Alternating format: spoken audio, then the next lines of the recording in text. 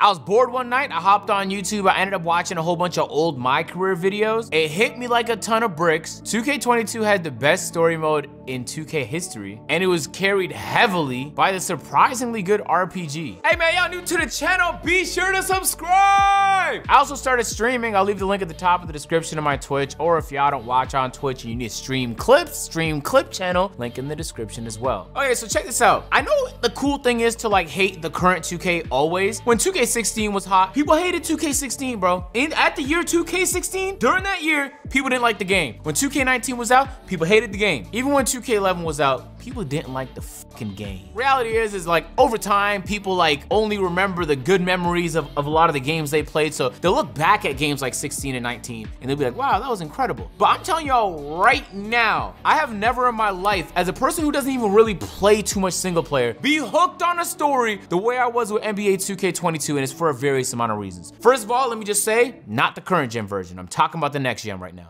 Hey man, I got some big news. I've partnered up with Mobile One and Gen G to take your NBA 2K skills to the next level with the tune-up. Look man, there's free giveaways to win and competitions to partake in. If you click the link, 10 lucky winners are winning 75K VC, and they're giving away a grand prize of an entire PS5. But if you're anything like me and you're a competitor, you're gonna wanna pay attention. They have a 3v3 and 1v1 tournament. Yeah, they'll have community tournaments, and you have a chance to play with some of your favorite content creators. If you're interested, visit the tuneup.gg to enter and win, top link in the description. And it's a huge thank you to Mobile One and Gen G for sponsoring this video.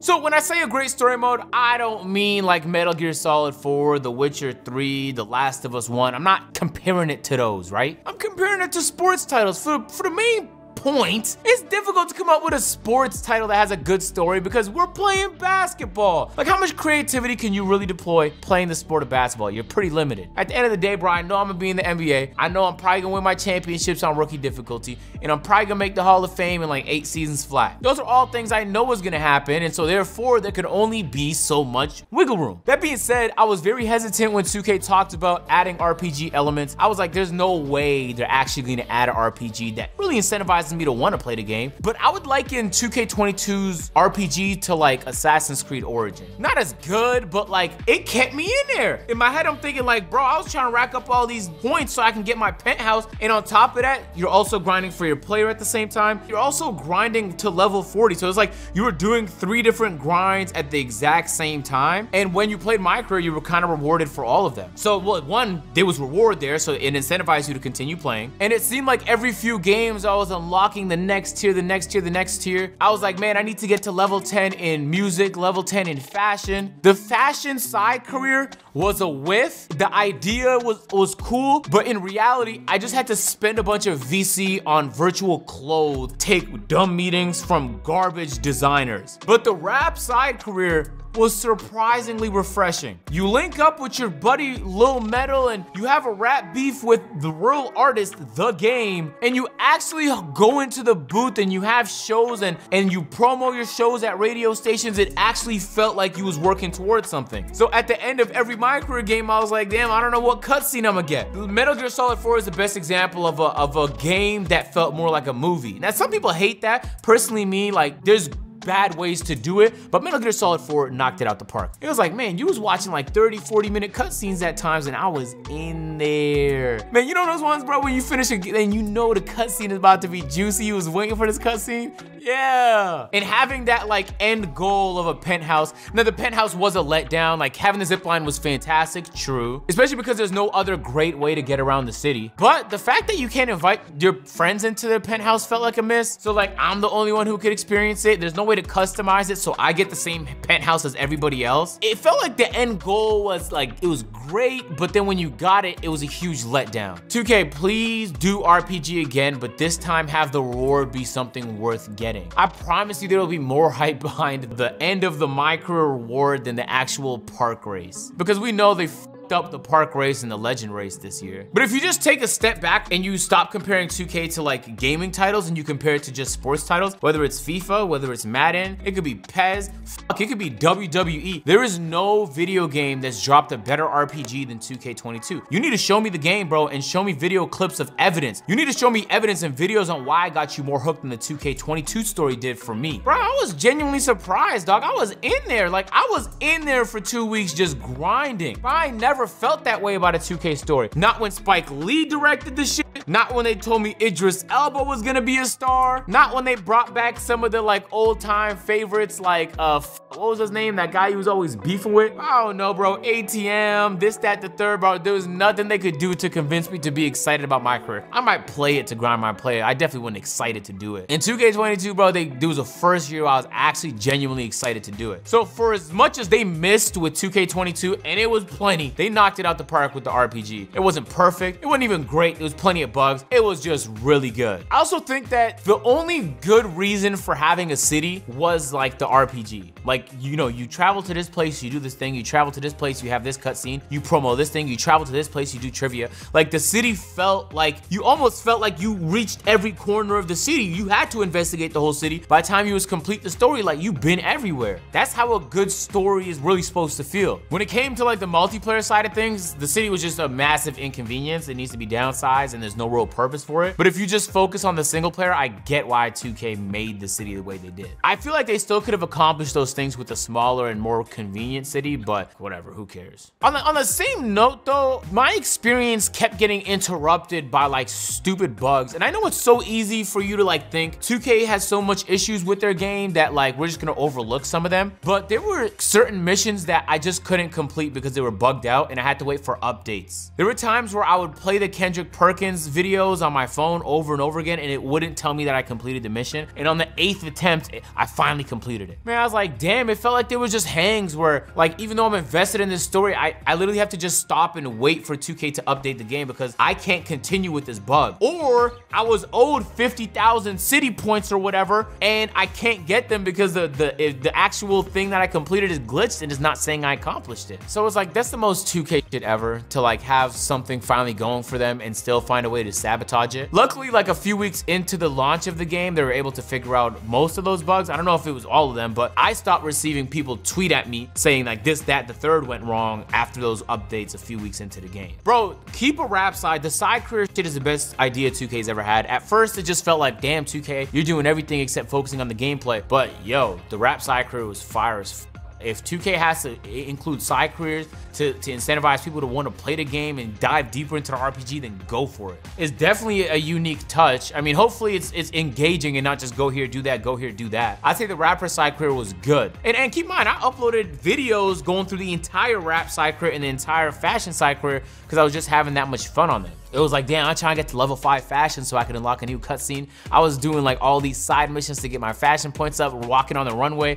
Like, bro, it's a sports title. Like, when you think about that, it's a sports title. What? If I compared it to like all genres, it's like a mid RPG, right? It's not good, great, the best, but compared to sports titles, it's the best. There was a few misses, 2K, pay close attention to this. For some reason, for years, we've been able to like open up this DJ booth and create beats within 2K. First of all, I feel like it's a random feature to have in a video game, but now that we have it, is there a way we can save them? Bro, sometimes I'll be putting together fire ass beats, but there's no way for me to save them.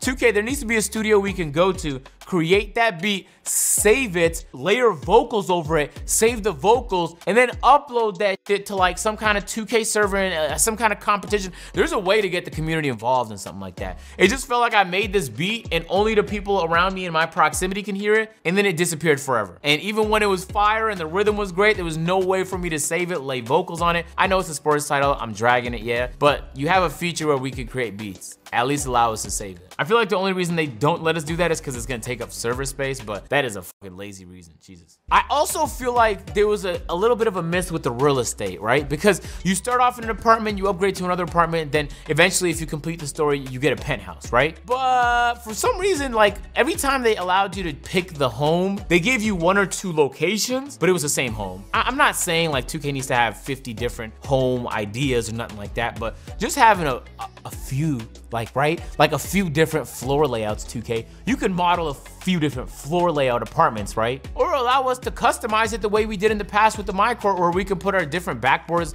on the net that should be in our home, right? What the f?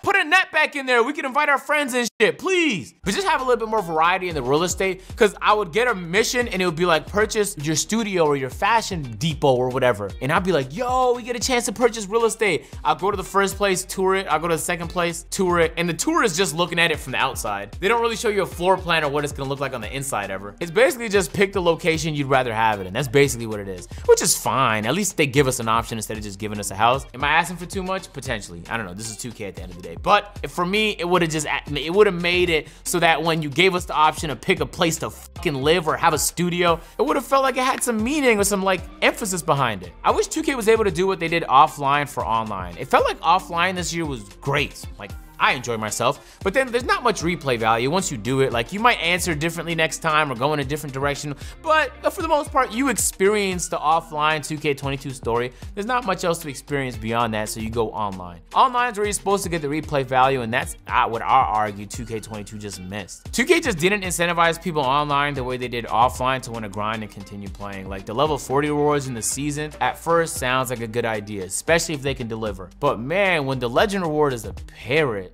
yo, what? Imagine sinking in hundreds of hours into your life to receive a virtual parrot. Like, it should feel more grand than that, right? The level 40 reward of a tiger was better than the parrot, man. It seems like sports titles are getting more and more consolidated. Like 2 decades ago, man, Activision would come out with a basketball game, and then EA had their simulation basketball games with NBA Live, and they had their arcade basketball games with NBA Street, and 2K was competing with bro, there was like every indie games, boom, boom, like there was like 10 options if you want to play basketball games. Nowadays, bro, you playing 2K, you're not really playing much of anything at all, and the occasional indie game will pop up on Steam and generate a little bit of steam. See what I did there? For a little bit, but then it's like it gets packed up pretty quickly. It feels like now that there's like so few sports titles, we're kind of relying on each iteration to be good. And while EA's rumored to have a basketball game coming out, we have no clue what the fuck that's gonna look like or when it's gonna come out. For the time being, 2K is literally all we got. And while I'm an online guy, and I'd much rather appreciate 2K optimize their online gameplay so that I could have a very fun, very enjoyable time with very replayable game modes. 2K for this year had a good offline story and just like a bad online experience. Who would have thought? Like, what the man, what? Man, we've had 2K stories in the past. Bro, I dropped a video on this channel reacting to the craziest moments in 2K my career history, and it blew up because it's like, there's so much things that have happened in my career. There's people who've died in my career stories just for the story, bro. I'll leave that link at the end of the video if you guys want to watch it. But in all those attempts, it just never felt like anything but a cheap story that you've stitched together to market the game. 2K22 did it. For the first time ever, the stories are fun.